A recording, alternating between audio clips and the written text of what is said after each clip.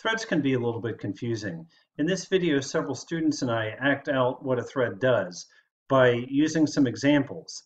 In this example, what we're going to find is that a blue ball means that a thread is blocked and cannot do work. An orange ball, of which there is only one, means that the CPU is allocating this thread to do some work. When a thread holds this orange ball, it can do some work, but only the thread holding the orange ball. We also use a yellow ball to indicate wait and notify. In other words, one thread waits until it gets notified, and the notification is it receives the yellow ball. In addition, we have a baseball and one of these red noses. That represents a semaphore that we'll use if we're going to enter a synchronized block. A synchronized block means that one thread has exclusive access to this block from the time it starts till the time it finishes.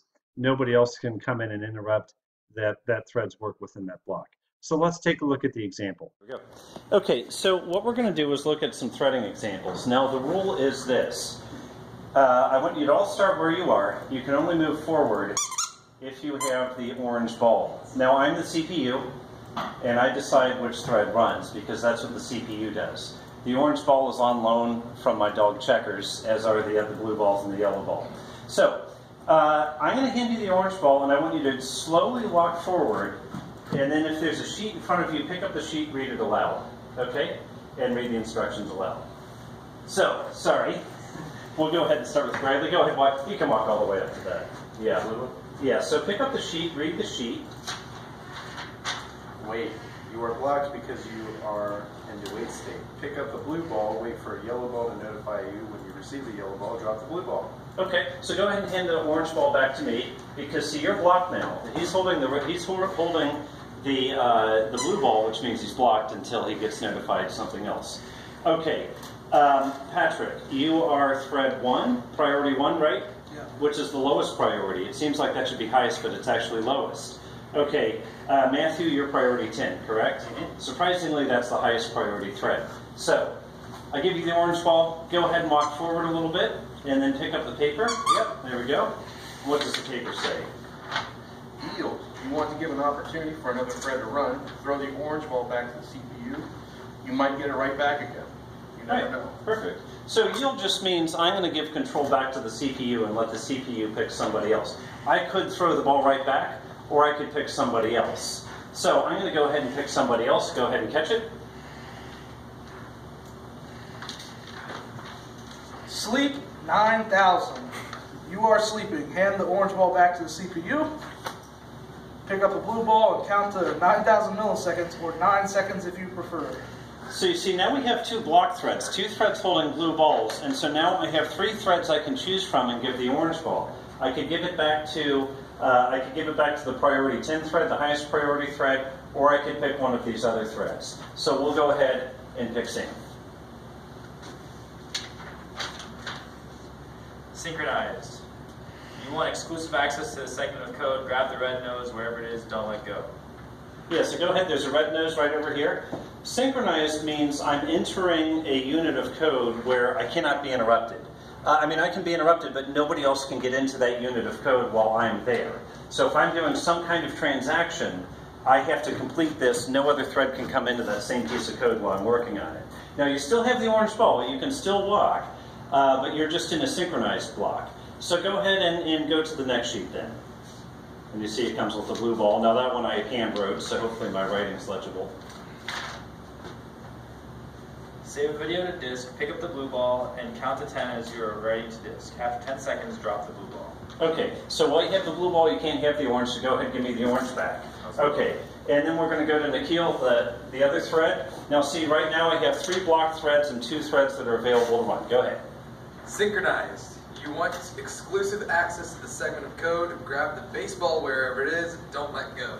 Okay, so 2 threads now are locked. There we go. All right, cool. Okay, perfect. Thank you. So we can have 2 simultaneous synchronized blocks. So go ahead. You still have the orange ball. Keep walking.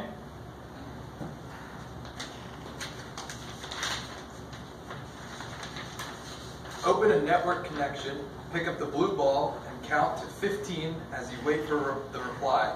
After 15 seconds, drop the blue ball. Okay, so you hit the blue ball. And by the way, those of you who are counting, if you've already reached 9 seconds or 14 seconds, go ahead, drop the ball. That makes you available again.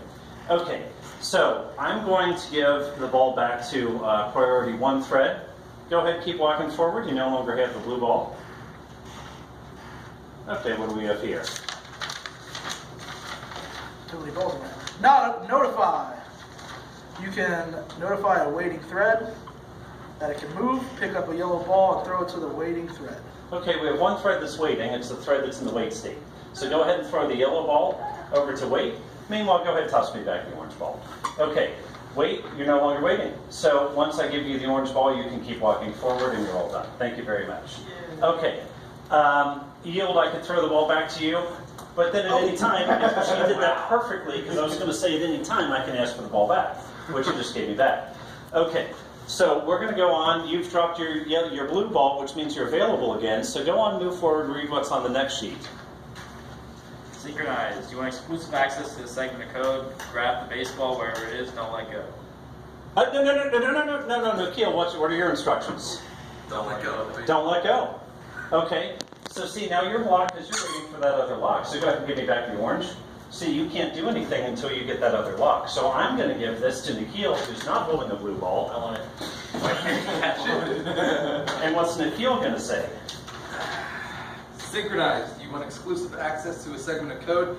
Grab the red nose where it is. Don't let go. Okay, now do you see what happens? We have 2 threads locked on each other because they both want access to the same semaphores or the same tokens. Therefore, they're both deadlocked. That's what causes a UI to freeze up. In Java, that basically just freezes it. There's no way to get out of it. There's no timeout or anything like that. In Java, in Windows, if you have the command line handy, you can hold Control and press break, and it will give you a list of what all of our 5 threads are doing right now. In Java 6 and greater, it will also try to tell you if it senses the 2 are locked. In Unix, that's kill-3 in the process ID. That will tell you when we get into this situation. But do you see how both Sam and Nikhil are blocked right now because neither of them, they're both waiting on each other's lock, and neither one is going to give up the lock that they already have. Okay, so we have a deadlock situation, we have sleep, we have yield, we have wait and notify, and you see how notify was able to communicate with another thread and say, now you're allowed to go. Good? Those are the major concepts of threading. Thoughts or questions? So how do you prevent that? Yeah. How do you prevent that?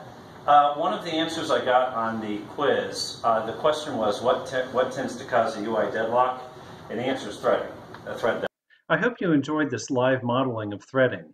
In a future video, I'm going to do these same concepts, but actually in code, so that we can see how Java handles yield, sleep, wait, notify, and several of the other scenarios that we saw here. Thank you.